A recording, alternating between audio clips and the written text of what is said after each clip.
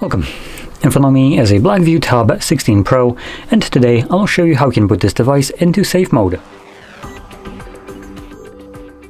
To get started, you want to hold your power button, and once you have boot options visible, hold power off. There we go. As you can see, it brings up this window, reboot to safe mode. We're going to confirm it by selecting OK. And like I said, this will reboot the device, or as the message would state.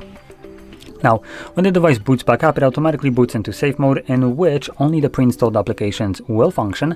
Any app that you have installed yourself will be temporarily disabled, and neither you nor the device can start it up. Now, this is done for troubleshoot purposes, so if you don't have any kind of problems with your device, there is almost zero incentive to boot into this mode, as it does limit the usability of it quite significantly.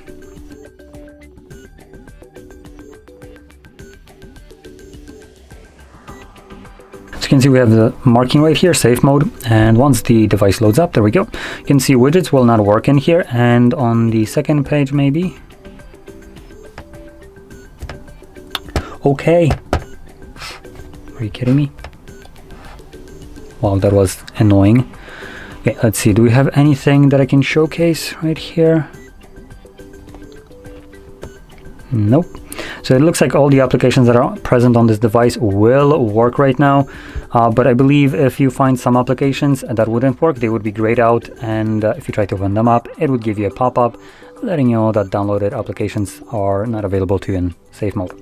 Now, once you're done with this mode and you want to go back to the normal one, hold your power button and select restart. When the device reboots, it automatically goes back to normal mode. So with that being said, if you found this very helpful, don't forget to hit like, subscribe, and thanks for watching.